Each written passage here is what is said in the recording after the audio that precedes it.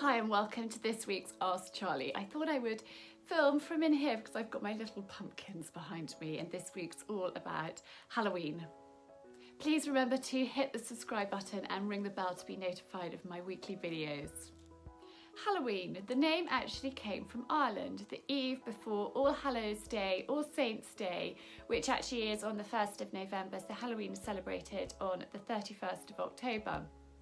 And it's become very commercialised over the years, but it really is a religious ceremony, festival to remember the dead, all the saints, and lots of people go to graveyards, to places where their loved ones are buried and take time to remember them, to light a candle, to say a prayer and to remember those that have passed before.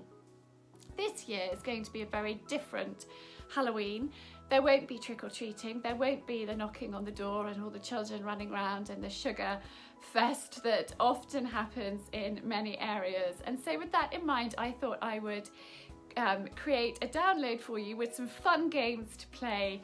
Really are light-hearted and amusing. And I think autumn, fall, as the Americans call it, is just a wonderful time of year. I've got my mini pumpkins and I just think it's lovely to carve, to make pumpkin soup, to make butternut squash soup. I love butternut squash particularly.